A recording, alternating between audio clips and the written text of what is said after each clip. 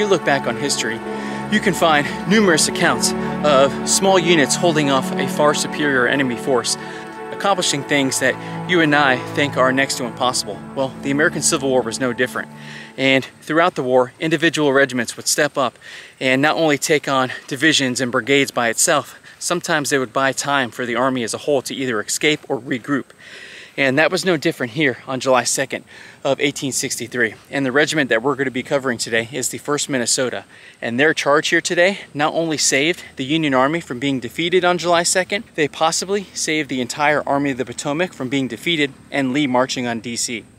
So we're on top of the Pennsylvania Monument here. I just want to orient you as to where we are here. So in the distance there, you see Little Round Top and Big Round Top. Panning to the right would be Devil's Den. Can't really see it. And then we would have the wheat field. And in this direction in the distance, if you can see some of the monuments there, that is the peach orchard. And that would be the right flank of where Sickles would move his forces forward in the famed salient. Now, the Confederates would smash into the salient, driving back Sickles' forces. And the Confederates would threaten the entire Union line here, especially in the center. To support Sickles' salient, Meade had to move troops around, creating gaps in the Union line, which made this area dangerously thin.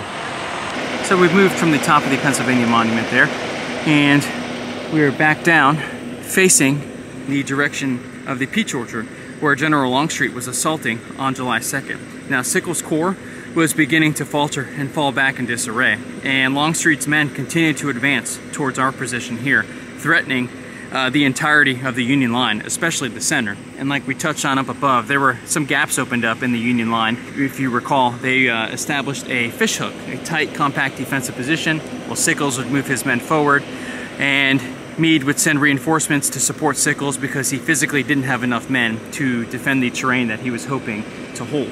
Well, that brings us to our location.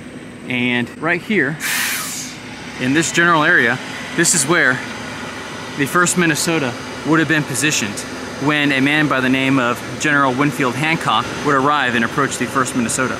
Now General Hancock would see the 1st Minnesota position here. They were originally brought up to support a battery behind the peach orchard here, and he would ride up to the 1st Minnesota, point to the direction of the advancing Confederate brigades, and he would yell to their commander, who was Colonel William Colville, and said, "Take those colors." Now keep in mind, if the unit sizes kind of confuse you, just know that a regiment is far smaller than a brigade, and in fact it takes numerous regiments to actually make up one brigade.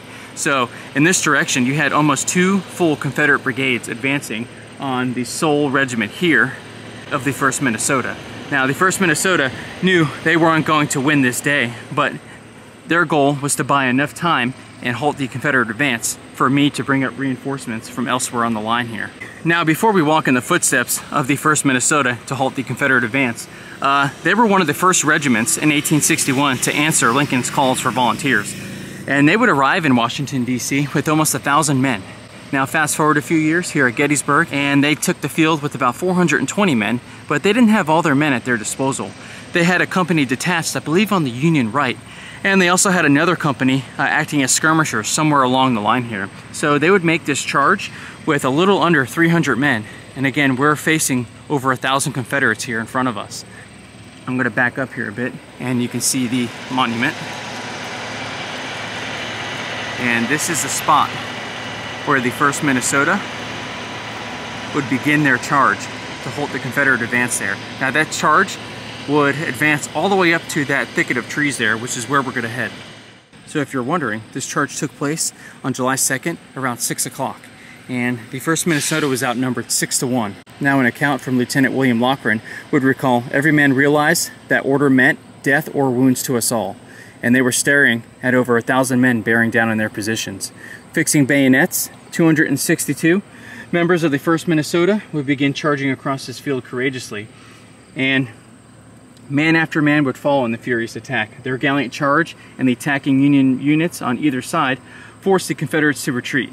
Now, out of the 262 men here, 215 would be killed, wounded, or captured. So, we're making our way across the very field that the 1st Minnesota would have began their charge on. And if you can see behind me, numerous tour buses visiting the Pennsylvania Monument here. Not one person walked down this area of the battlefield. They all walked around the monuments, which is fantastic. But they would get on their buses and leave, and not one person walked down this direction to walk the very field of the 1st Minnesota. And this is exactly why I'm doing this video. Countless regiments go unnoticed for their actions. You know, the 1st Minnesota today, we touched on the 16th Maine on Oak Hill on the first day of the battle. These regiments would never be the same after this battle, but yet they saved hundreds and hundreds of lives that allowed soldiers to fight another day. And this is why we're here. This is the very ground that the 1st Minnesota not only saved the Union Army on day 2, but possibly saved the Union Army as a whole.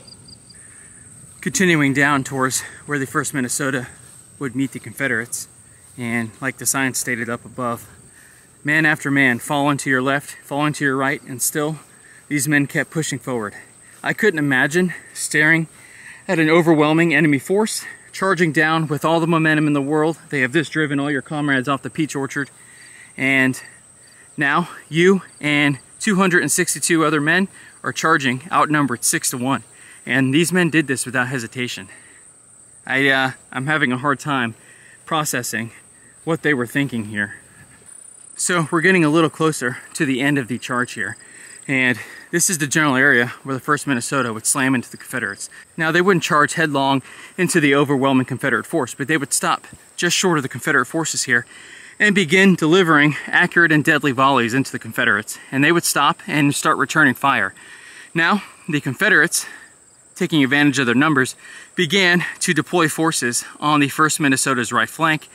And in return, the 1st Minnesota would do something called refusing the line, which would mean that the regiment would spread out in a thinner line to cover the flanks here. And they would stay at this location, delivering volley after volley as man after man would fall here.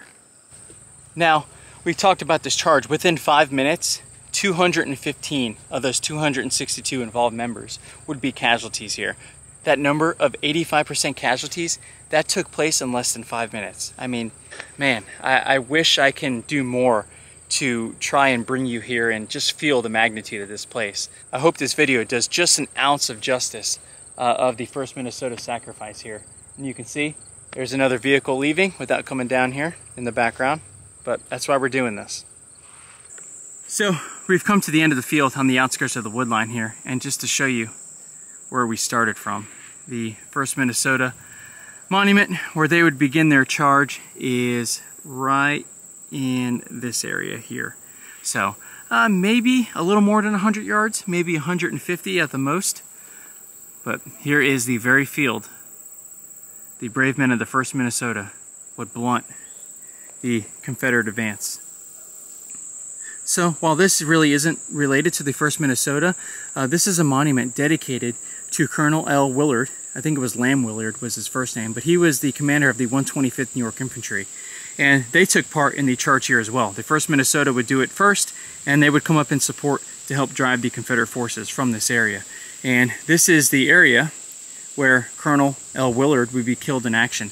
Now, something that's interesting about the 125th New York Infantry is they were part of the branded Harper's Ferry cowards. When Harper's Ferry would fall to General Jackson and his men, I believe in 1862, just before the Battle of Antietam, they would be sent to Camp Douglas, where they would have to be exchanged or paroled. So they weren't really able to fight until the Battle of Gettysburg here, where they were looking to redeem themselves. And they saw some action in this area as well. So this marker at the end of the wood line here, I thought was worthy of sharing. And we're going to head back to the Pennsylvania Monument and wrap this episode up here. So if you find yourself in Gettysburg and you're near this beautiful Pennsylvania Monument, you can't miss it. It's one of the largest monuments here on the battlefield. Maybe take a few minutes and head over to the 1st Minnesota Monument and take a gander at the very field where they would lose so many men saving the Union Army here.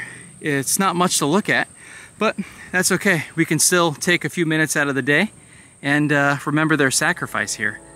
This was a really cool visit, and walking in their footsteps was a very humbling experience. Well, now we're off to the next site here at Gettysburg. And as always, catch you on the next one.